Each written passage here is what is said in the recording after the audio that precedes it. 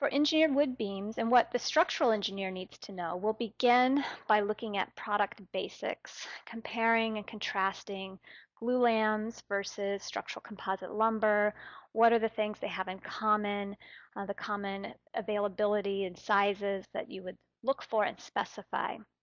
There's also new technology to share and to look forward to implementing into your construction as well.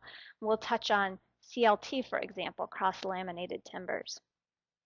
And sustainability. This may be something that you're passionate about or someone on your design team is, and so it's an important feature that we need to consider with our built construction moving forward, as well as constructability. We want to make sure that what we specify in design is actually easily built, and the common mistakes that we've seen throughout time with engineered wood beams will be reviewed and lessons learned shared, as well as design fixes if you run into an issue on one of your projects.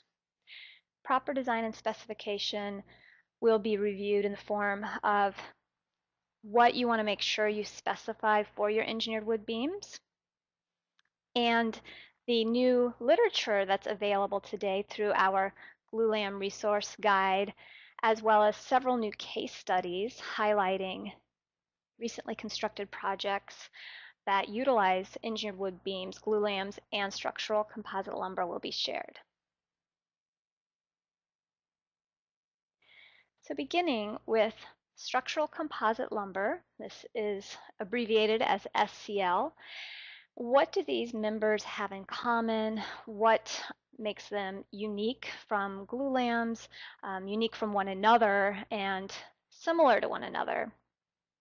The main challenge often is that the fact that they are proprietary in nature. Most of these products are produced by varying manufacturers with their own unique stress classifications and their sizes. So one thing they have in common is that they all stand apart from one another. So you want to use the APA product reports or the ICC code reports to reinforce your design and to use for your design capabilities.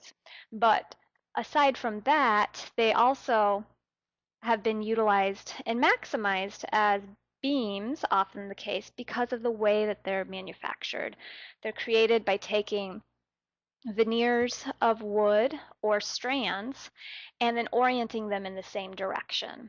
If you think about a panel, wood structural panel, you know that the veneers and strands, if it's OSB, are cross-oriented from layer to layer, whereas with a structural composite lumber, they're all parallel to one another. And because of this, this is going to maximize its bending capacity and be able to really outperform sawn lumber in that it's taking the maximum strength and getting uniformity throughout.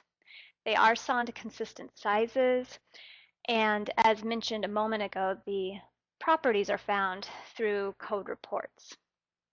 Laminated veneer lumber is the most readily available and produced structural composite lumber of the SCL products.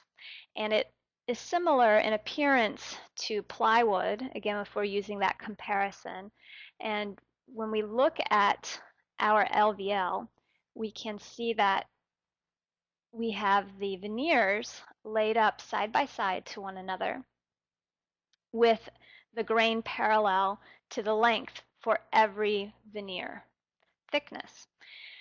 They're available in a variety of thicknesses from 3/4 inch to 3.5 inches. Parallel strand lumber is, on the other hand, as opposed to LVL, not from veneers of wood, but more similar to OSB, that it's manufactured from strands of wood.